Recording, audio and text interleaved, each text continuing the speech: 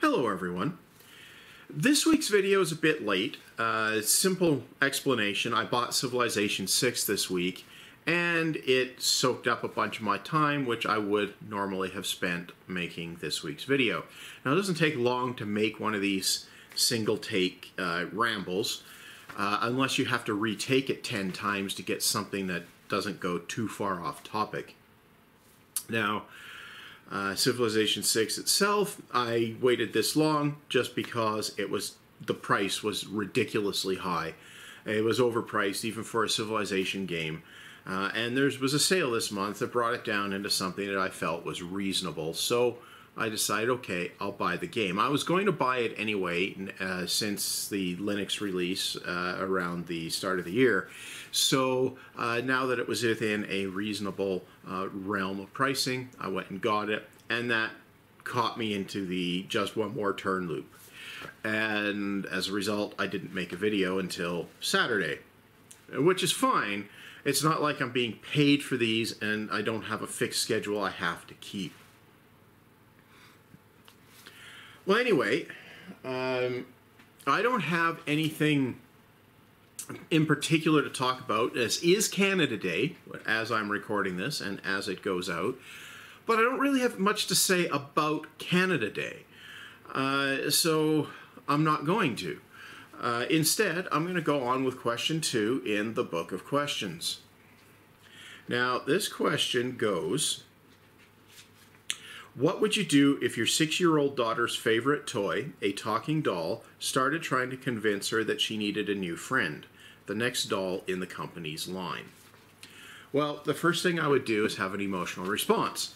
Now, I don't have children, so I don't know exactly how I'd respond, but I would have an unhelpful emotional response. I would be angry, and I would be thinking, how dare they? Now, depending on the exact circumstances when I found out, I might take the doll away immediately, and I might even destroy it. I'd certainly be mad enough to.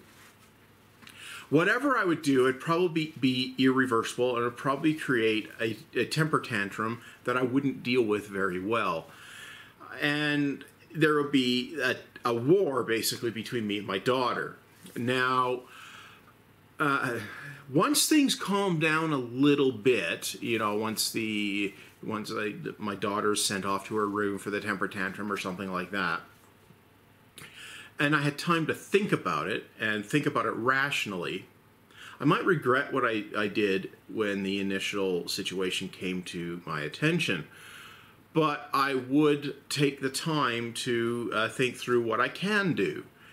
And that would range from contacting the company and saying, hey, is there any way to stop this? Or is this even something you guys are having it do? Because it could be that the company didn't actually do it. And maybe they have a solution and they send me a replacement that doesn't do it or something like that. Now, in the more likely eventuality that they really are doing it, then I will know that it's a marketing gimmick, which is reprehensible. And quite frankly, targeting children to get them to rag on their parents until their parents buy a product should not be legal. Targeting children with ads should not be legal.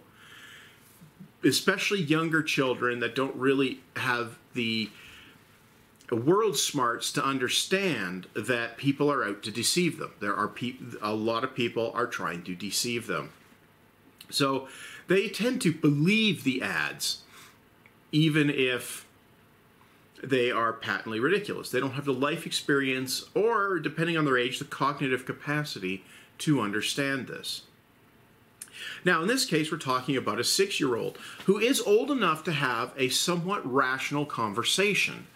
So, regardless what I ended up doing about whether I buy the new doll or not, the new product or not, I would need to have a rational conversation with my daughter, or at least attempt to, and explain to her what was happening and why it's a problem. It'll be a very hard conversation, and I think I would do everything I could to avoid it, but I think I would have to. I'd be forced into it eventually to end the war.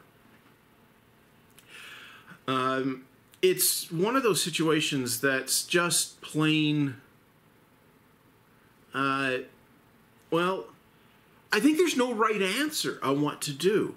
Depending what that next product is and why this targeted ad thing is going on, it might be that the new product is a better product, a safer product. Maybe there's a problem with the old one, and maybe I've been ignoring product recalls or something like that, whatever.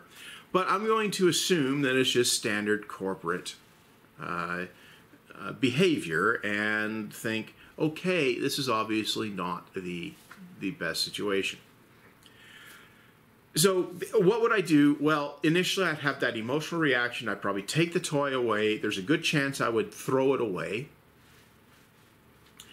And then I would have to deal with the fallout. And that may, depending on the nature of the fallout and the risk situation and or the exact circumstances, that might involve buying the very thing that I'm horrified that the previous toy wanted me to buy.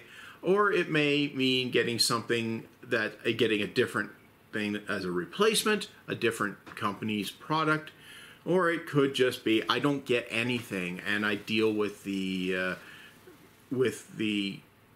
problems that causes between me and my daughter.